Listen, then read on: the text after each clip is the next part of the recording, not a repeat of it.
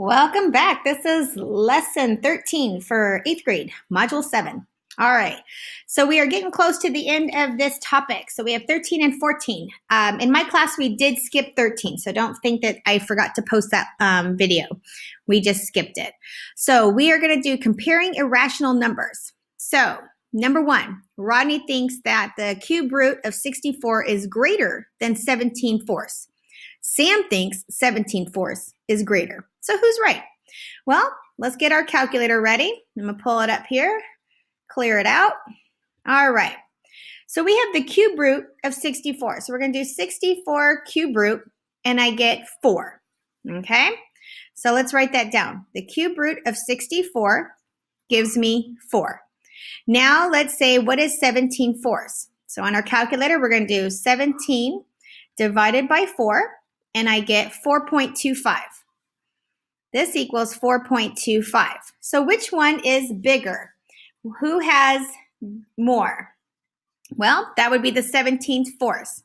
So Rodney thinks that 17/4 was greater. Sam thinks, oh no, he thinks this one's greater. Sam thinks the 17/4 is greater. So we're going to say Sam is correct. There we go. All right, let's go to the next one.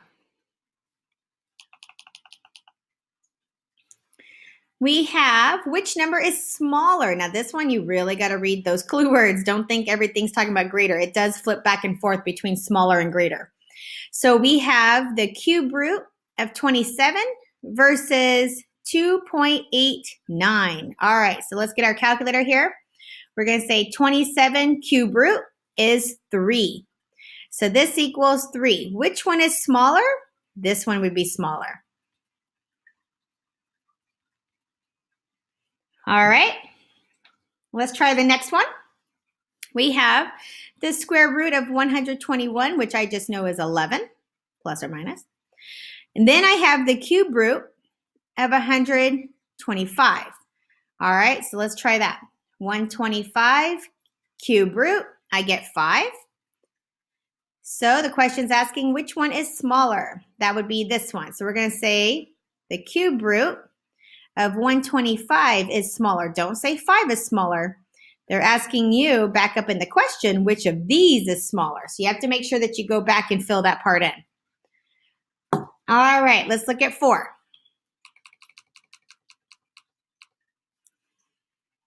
4 says which number is smaller? So I'm going to let you do 4, 5, and 6.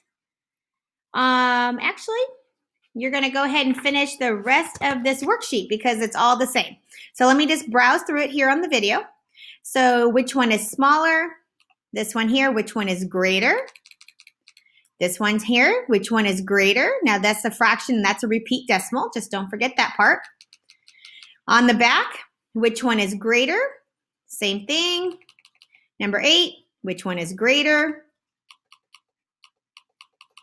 And on the last page, this, I'll go ahead and I'll do a couple with you on this one. All right, but if you remember this from lesson 11 where we put radicals on a number line. So I'm going to do this one here. We have the square root of 25. The easiest thing to do is to come out here and write these all down. All right, so you get your calculator set up. All right, you're going to say 28 square root, and I get this long decimal. Give yourself, if you notice, my number line here is only to the tens place. So do not round. You put 5.2, okay? And then the next one I have is the square root of 30. So I'm going to come over here and say 30 square root. I get 5.4. Again, do not round. All right.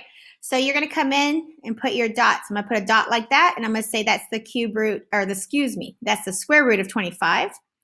5.2, this was the square root of 28.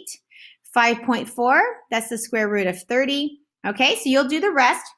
And then number 10 says challenge, but you're still going to do it. Don't think that it means bonus. They just want to see if you can determine which is larger. Now this one, you might need to write down more numbers after the decimal from the calculator. There's your hint. Okay, don't write down just the first 2, and you'll see why. All right, so this concludes this video tutorial.